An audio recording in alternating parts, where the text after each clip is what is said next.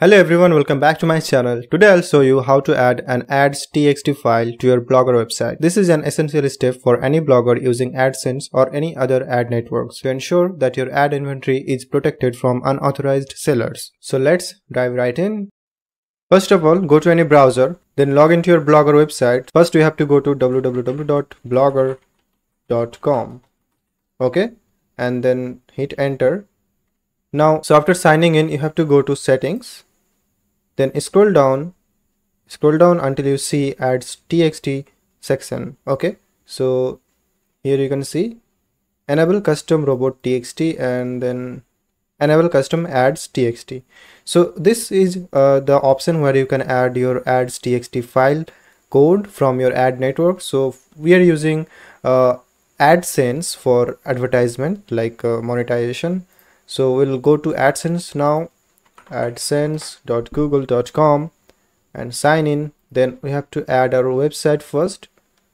So in order to add a site, for example, we have a blogger website which is imofficial.blogspot.com.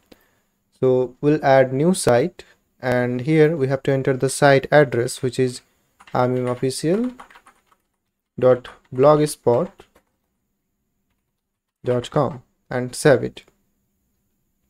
Alright, after adding the website, you can see verify site ownership. Blogger will connect your site to Adsense. Next, request review, and then request review. Okay, so this is another way you can add your Blogger website externally.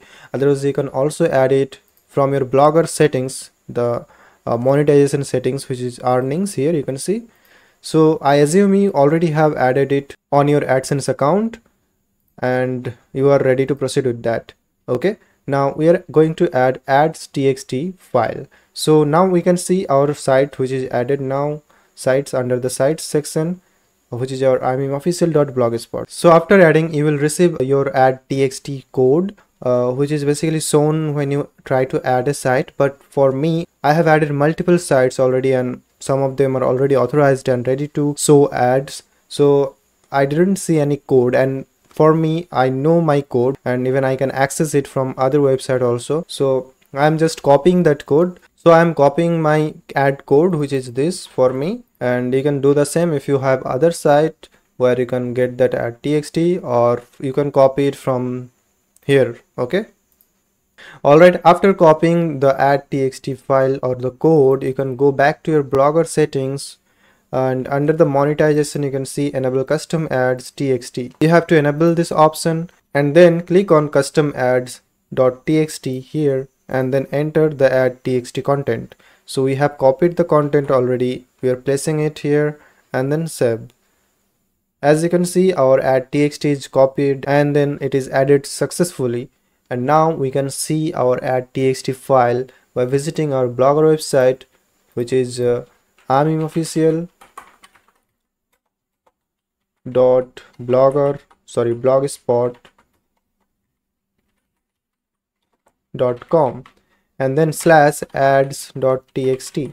okay, and as you can see, the add.txt file is accessible through this URL, and our ads.txt file code or content is placed successfully.